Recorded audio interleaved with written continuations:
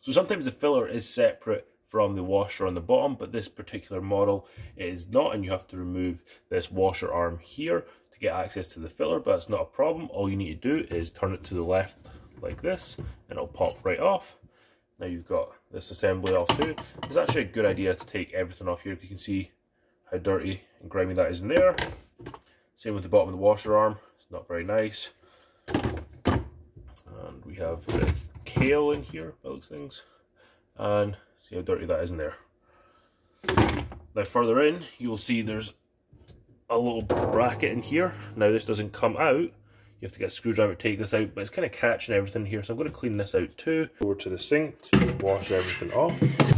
Reassembly is the opposite of how it came apart. So you put the big dish in first, and then you put that bottom filter in, and then all it's left to do is just reconnect the washer arm. Now if you don't have the washer arm connected to the filter like this, then you don't have to do this part, but you just turn the washer arm to the right and it's locked in place.